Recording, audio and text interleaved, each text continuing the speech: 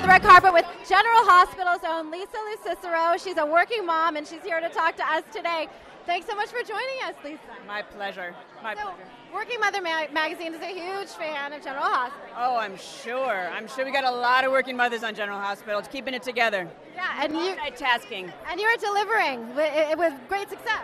Oh my goodness. I mean, I was thinking that driving over today. I'm like, the kind of multitasking that you have to do to be, I feel like I have like 17 jobs. Even if you have a husband that's really, really involved and does a whole lot of stuff, when you're the mom, the little details fall to you. That's right. A million little things going on in there, and it's not just like, I got to get my roots done. I got to learn my lines. I got to get to work on time. It's like, where is the bus schedule? Does he have his shots for camp? Like all that stuff. When you're a mom, you know what I'm talking about. It's no joke. No, it's it's the most important job you have. So what is the best tip that you can give for working moms who are trying to juggle it all? Oh my God. I'm trying to think of something really, really good. Some things you just have to let go. I really do. Like some things you either have to take off the list or just say, that's not going to get done today. If there's dog hair on the floor or there's dishes in the sink, you know what? Let it go. If you have hair roots for a little while, let it go. Just let it go. You can only do so much or you will suffer. Kids will suffer.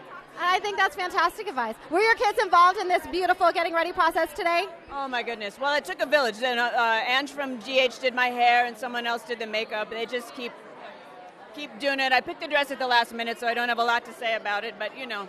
I think we can all agree that she looks fantastic. You look fantastic. Thank you very, very much. Thank you very, very much. And obviously, you're kind of living the dream here. You're walking down the red carpet at the Emmys. At some point, you dreamt of doing this. So what's the best advice that you've ever received in pursuit of your dreams? Wow.